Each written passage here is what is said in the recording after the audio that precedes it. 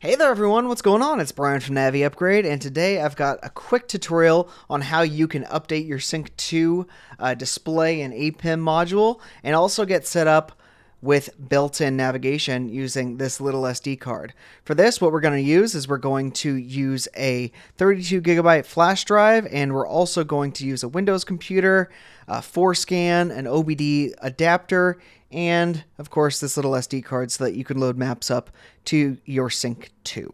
So let's get right on into this. I already have my flash drive connected to my computer, and I already have the file downloaded. Everything that you need will be in the description below. And while you're there, make sure to leave a thumbs up and subscribe to the channel. Let's get right on into this. Alright, so what you can see here is we have our downloads open with this file right here. It's called EA5T-14D544-BA. We're just going to extract this, and we're good here. And you're going to get all these files right here. We're just going to Control-C or copy them right there. And then we're going to check out our random flash drive right here that we're going to format. And what we're going to do is we're going to format this to exFAT, and we're also going to call this Sync to update. And we can just do a quick format. And we're going to click OK. OK. And now what we can do is we can close this, and we can go into our Sync to update USB. And what we're going to do is we're just going to Control-V and paste those files onto our USB thumb drive. This should take only about 30 seconds if you're on a quick computer and your thumb drive is USB 3.0. Alright, now we're just going to eject this drive by clicking away and clicking eject up here, and we can remove the thumb drive. Alright, so now what we're going to do is we're going to take our USB and we're going to plug it into our Sync 2 module. And now we just wait for it to update. As you can see, it's going to go to install apps, and it's going to say installing file, and it's going to say this update may take up to 30 minutes to complete. Please keep your vehicle running and not in accessory mode throughout the installation. So what you can do actually, instead of leaving the car running, is you can actually put your car on a charger. That way your battery doesn't die during this process. If you don't have a charger, you don't have a garage to do it in, then what you're going to want to do is you're going to want to go for a drive or something while this happens. So, yeah, now we just wait.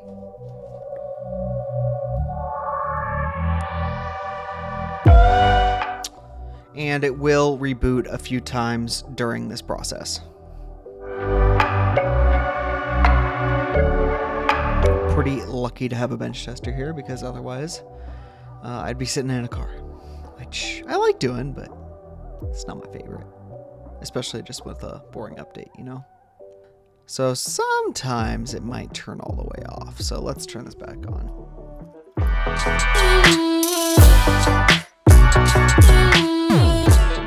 And now it's going to update the sync image some more, as that's what it says right there. And we're just going to let it do its thing for a little bit. I'm just going to take a seat back here.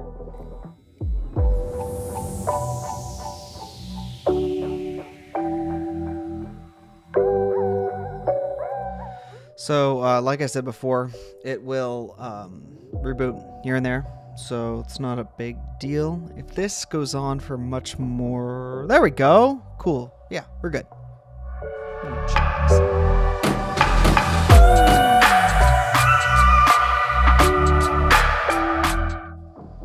And it looks like we have another system restart with some more files being installed.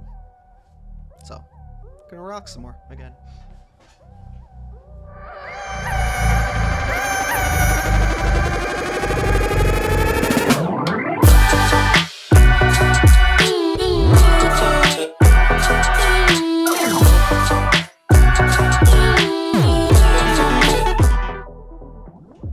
All right. Hold up. Let me turn autofocus back on here. All right. So what it says is you have successfully updated your sync software to Gen 2 v3.7. Well, that's weird because I downloaded 3.10. Okay, let's see. Oh, it's still updating. Never mind. All right, let's get back in. Installation complete. System information. Oh, CCPU software version is 3.10. Cool. All right, we did update. All right, that's good. So pretty much what we're going to do now is we're going to enable navigation inside ForeScan. All right, so what we're going to do is we're going to go into ForeScan, and we are connected to our vehicle already. So what we're going to do, this is the screen you'll be on once you connect to your vehicle. You can go down to this where it says configuration and programming, and you can hit the play button. You can click OK. And what I need you to do is I need you to hit the number 4 here, and we're going to change the second digit of the second line of the first set of blocks to a 4, and that's going to turn on our navigation. We can just hit right, going to click yes, and we're going to see sync reboot down here. So sync's rebooting. You can do this all in your car. Now there's just one more thing that we need to do to get maps to work on our Sync 2 display. So let's do that real quick. We're going to go back on our computer, and we're going to grab our USB flash drive, and we're going to plug it in to our computer, and we're going to download a file called navpatch.png. And what this is going to do is this is going to kind of hack in our maps so that the SD card works with our Sync 2 that wasn't meant to have maps. So you can find the link to that file in the description as well. And let's jump right on in here. So what we have here is we have the Sync 2 update USB we just made and installed to our Sync 2. And I'm just going to delete it. There's no point in having anything here. So we just click yes, delete, and we're going to open up our downloads where we have navipatch.png. And we're just going to click copy, so Control C, and we're going to put it into the root of this drive by Control V or pasting it with the paste menu. And now we can remove this from our computer. I'm just going to click eject here and remove the USB drive, and we're going to go back to our camera here, and what we need to do is we need to go to settings, and we need to go to display, and we need to go to edit wallpaper.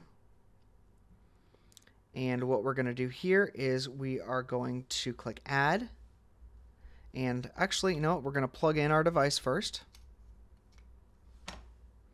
All right, our device is plugged in, and we're going to click add. And there we go. We're going to USB 1, navipatch.png, and it says navipatch.png has been saved to sync.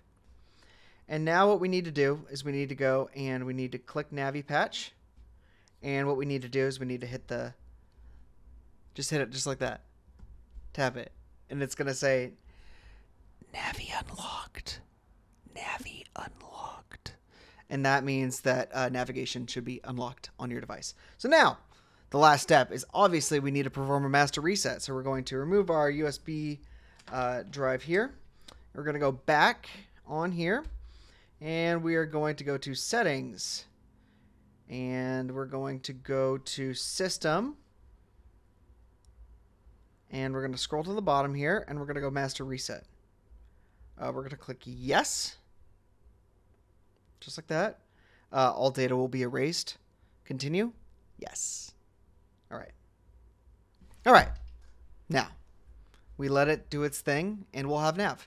So I'm actually not going to have nav on this module. And the reason for that is because I don't have a GPSM global positioning system module built in to my desk setup here. So it would be trying to read satellites, and I don't have any satellites for it to read because I don't even have a module for it to read satellites with. So yeah, this is all that you need to do to really get navigation working on your Sync 2 display.